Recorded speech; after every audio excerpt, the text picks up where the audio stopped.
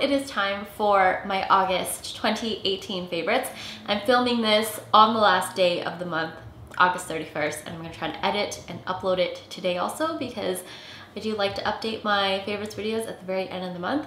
I actually don't have too many products to share with you guys because I have been kind of just loving the same old things. There are a couple of new things, but August was a month where I picked up a lot of beauty things because of the Sephora sale kind of near the end of the month.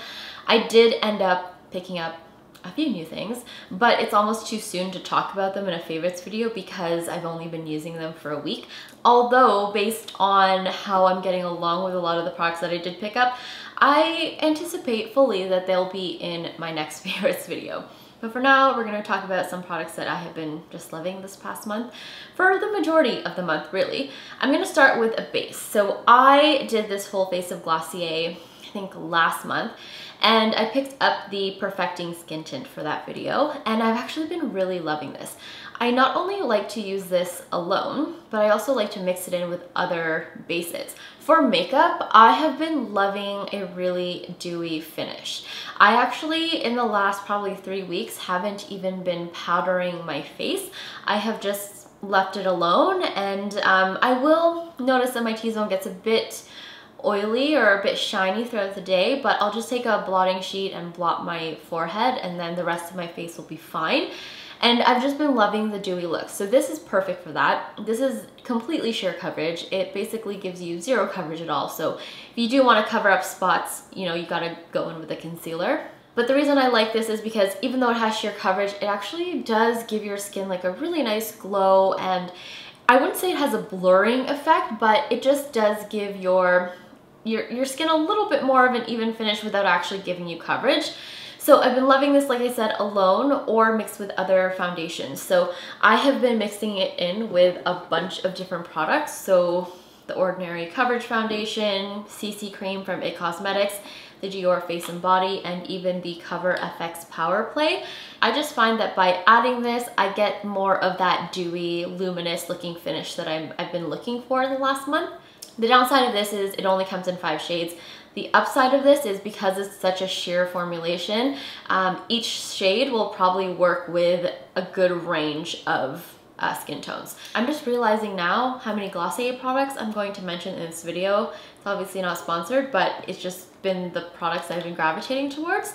The next is the Glossier Haloscopes. Now, I love these Haloscopes. I mentioned it before, but I just picked up the last Haloscope that I was missing, which is Quartz. So now I have the trifecta. So I have Topaz, Moonstone, and Quartz. I gotta say my favorite is probably still Moonstone, which is the like the white iridescent one. You obviously don't need all 3 of these, but if I had to rank them, I would say Moonstone is my favorite, then I would say Quartz, and then Topaz. The only reason I'm not ranking Topaz higher, even though I really like the like golden shimmery bronze shade, is because I feel like it only works in the summertime, as opposed to these other two. They're much more I guess all season appropriate. So the reason I love these is because they are really easy to apply. They do leave slightly tacky finish, but I find that that helps the longevity of them, so they tend to last better throughout the day on my skin tone. I do have the RMS Living Luminizer, and I actually just picked this up during the sale, and I really like this. It is definitely more sheer. It just gives you like that natural looking, like wet looking skin. This does not dry down tacky, or at least as tacky as the Glossier Haloscopes. It really just kind of melds in to your skin a little bit better, but it's a lot more subtle also. And I actually really like how these are, they stand out a little bit more on my skin tone, and it's a preference. So if you do like a more subtle highlight, the Living Luminizer is perfect for that. If you want a step up from the Living Luminizer in terms of glow, but still not as blinding as like a powder highlighter, then the Haloscopes are for you. So I have been using these all month and I've been loving it. Like I said, I haven't really been using powder this past month. I've been strictly sticking to cream products except for the eyes. These just give your skin a beautiful glow. You can apply them so effortlessly. I actually don't swipe this on my skin. I'll usually like take a finger or a brush and then pat it into the skin. I feel like that works the best, but I've been really, really loving these. Okay, next is a bronzer. Now the bronzer I've been really loving this past month is actually from Chantecaille. This is a fairly new purchase. I think I picked this up at the beginning of August. It's the Chantecaille Radiance Gel Bronzer, and I believe they only have the one shade. And this is the loveliest liquid bronzer. I actually don't own any other liquid bronzer. I did want to pick up the Laguna liquid bronzer, but it sold out on Sephora.com and I can't figure out where to pick it up. I think they're still selling it at the Bay, but I picked this up before I could get to that one. And it's really nice. It blends really beautifully. It's like a hybrid liquid gel consistency. It's so effortless to blend in. You know, you just apply a little bit and it really warms up your skin. This is a really nice neutral bronzer. It does lean a little bit more warm, but definitely not as warm as the Chanel Bronze Universal. So this is much more neutral than that. And like I said, it just gives your skin like this beautiful warmth and it blends beautifully, and you only need a tiny amount of it. So I usually do a drop on a fingertip, and then I can do both cheeks and a bit of my temples, and then I blend it out with a brush. I've been really loving the Instapop cheek brush to blend this out, and it's just so seamless to apply. I love this bronzer. So I know it is the end of August, which basically means the end of summer, but I still wanted to share with you guys some of my favorite sunscreens this past month, essentially this past summer.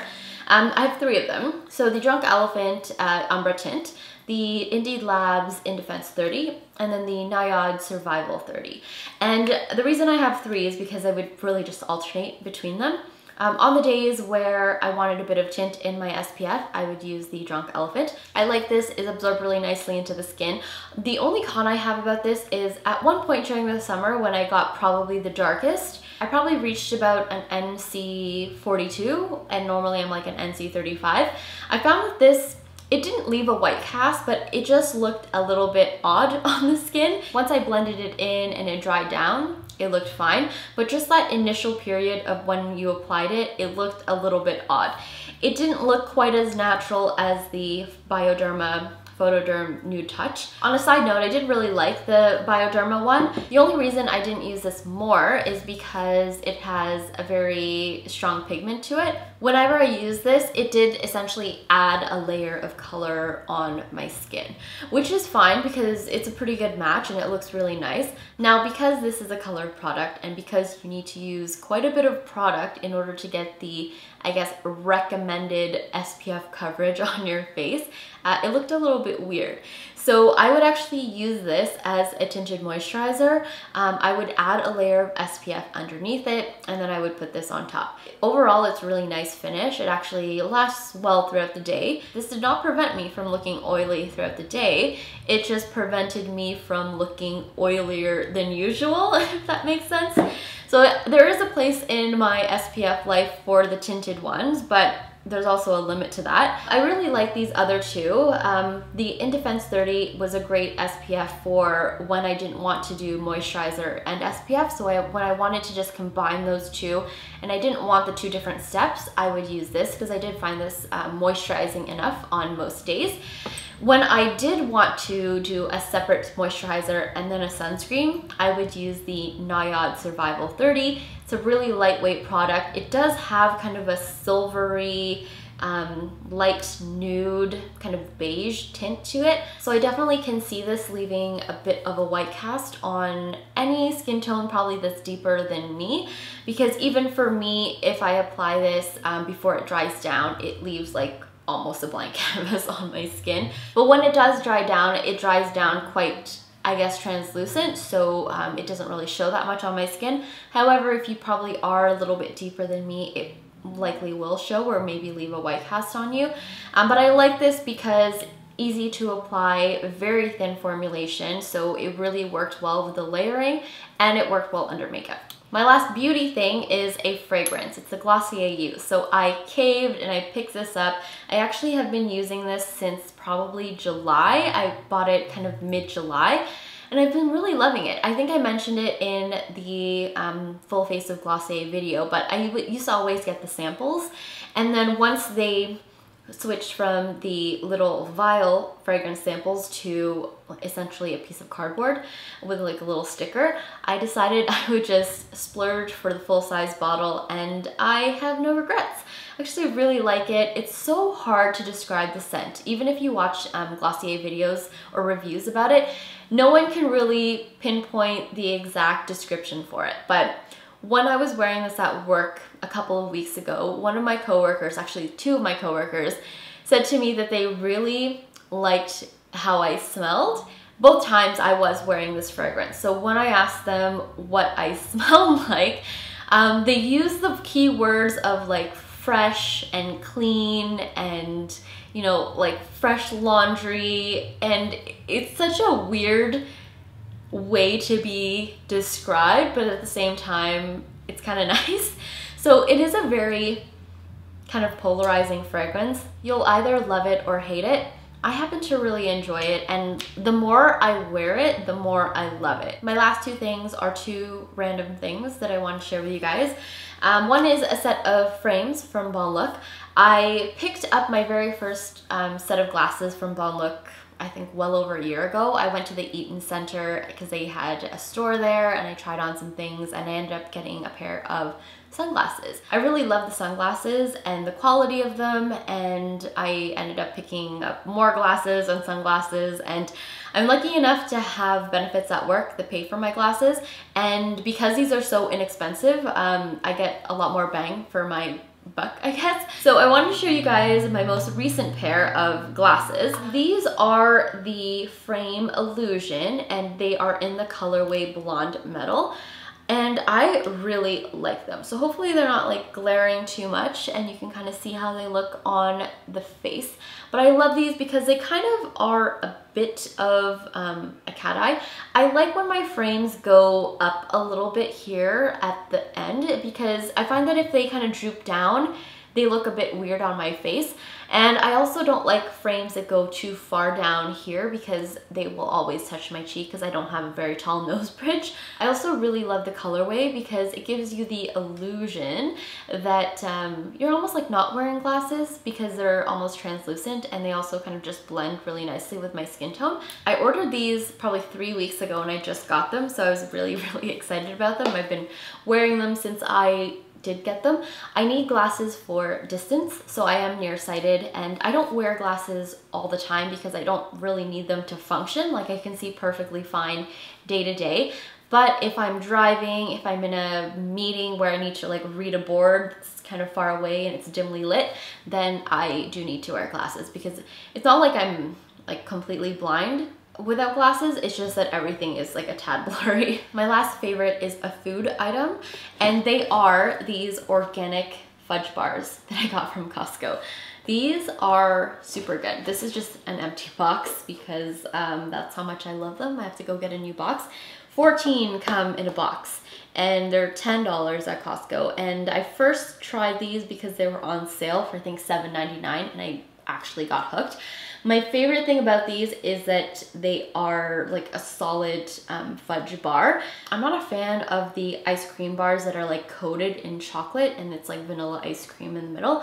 I prefer fudge bars like this. So don't be fooled by the fact that it says that it's organic, because I mean, Canada doesn't have really strict regulations about what you can call organic and what you can't. So allegedly it is made with finest ingredients, and it's made with like organic chocolate or something like that. It is only 90 calories per bar, which is good. Typically an ice cream bar will be like 100 or more, and it's also really high in fiber, like really high in fiber. It actually has 5 grams of fiber per bar, which is a lot considering your daily intake of fiber. This is like 20% your daily intake of fiber, which is kind of crazy for a fudge bar. But the best part of these is that they're so good. They are delicious. They're not uber sweet. Like, they're still sweet, but they're not so sweet that you get sick of eating them. Sometimes when you're eating an ice cream bar, they just taste so saccharine and sweet that it's almost off-putting. This isn't like that. It's like the perfect amount of sweet. So if you do have a Costco membership and you're looking for a nice little like after work snack, I would suggest these because they're really freaking good. So those were my favorites, some beauty things, some random things. Hope you guys enjoyed watching. Like I said, my next month's favorites will probably consist of a lot of the stuff I picked up during the sale. I actually have one more haul to do of the things that I picked up kind of in August. I will be actually doing a no buy in September. So my next haul will be the last haul that you see from me for at least a few weeks. I am spent in terms of makeup products. I mean, I have bought a lot of new things this past month, and I kind of just want to revel in the new things that I have gotten and try them and use them before I pick up more things. I was actually just thinking about how I haven't even been using a lot of the other makeup products that I even own. Literally this past month, I have been using the Glossier Skin Tint, these Haloscopes, and this gel bronzer from Chantecaille, and rarely anything else. So I kind of just am excited to kind of shop my stash, and I'll probably maybe do like a weekly get ready with me using products that I have in my collection already, because I think it's fun to reminisce about products that you love and that you may have forgotten about because you're buying new things. Anyway, like I said, thank you guys so much for watching. I hope you guys enjoyed watching this video, and I will see you in my next one. Bye.